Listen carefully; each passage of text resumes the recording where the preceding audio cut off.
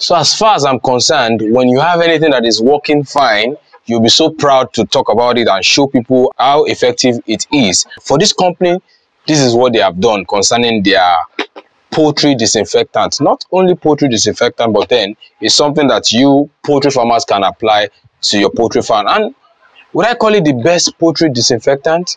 Okay, wait, let's see what it can do. All right, so welcome back to DIY Agric, your #1 animal scientist and your poultry success partner. This should be the first video of the year 2022. A couple of weeks ago, I talked about the organic poultry course that you can take advantage of, and I actually gave a discount. People have been calling and sending messages trying to persuade me to extend the discount to January, and you know what, I'm going to start this year with that. You can just take advantage of the discount. I'm going to be showing you how to do that in the description below. You can take advantage of it before we start our poultry school. Yeah, the school of poultry. A couple of weeks ago also I talked about that poultry school, and it's going to be starting in February, so you can take advantage of this course before that school. There's so much to learn in this year 2022. What is the name of this disinfectant? Yeah, it's called the virkon-s. The virkon-s, the company that makes these, they are so confident in what they are doing that they have a list of all the poultry diseases and even other livestock diseases that this can take care of. Imagine if your farm has been attacked by avian influenza, something that is actually ravaging lots of poultry farms in some parts of Nigeria and other parts of the world. Imagine you've been a victim of that and you have gotten rid of all those birds, and you know, you just want a fresh start, like I always talk about. This can actually give you that fresh start. It is, should I say 100% now, or 99%, 99.9% sure to get rid of the pathogen from your farm. I'm going to be showing you a list of all the things that this can undo actually. Okay, where is that on this paper? Yeah, I'm going to be showing you this leaflet.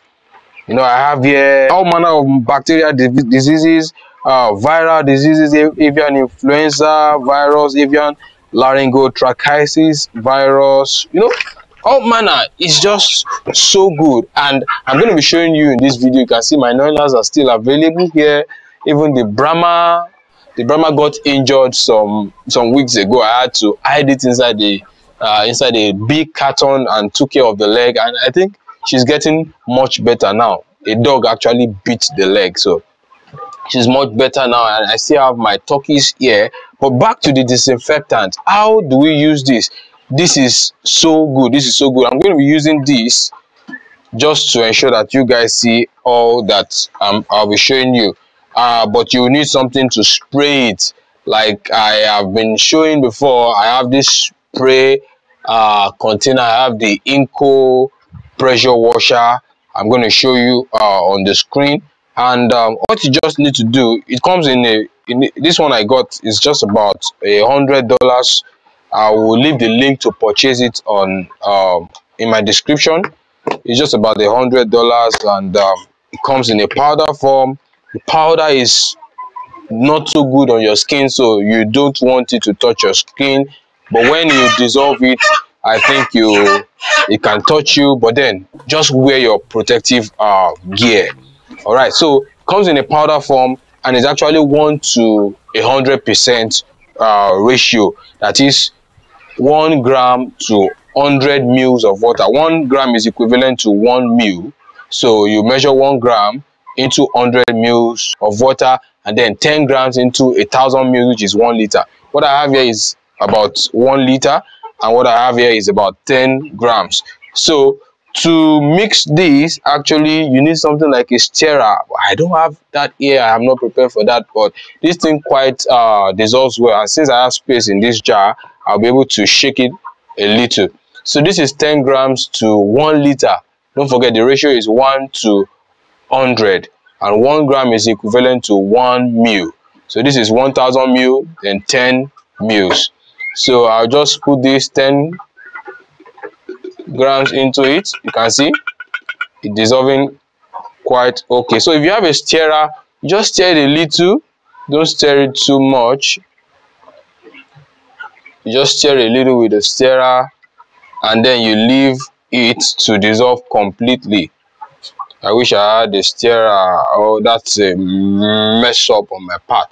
Okay, so a stirrer, then you leave it to dissolve completely for, let's say, 5 minutes or so. Then you come back to stir the rest.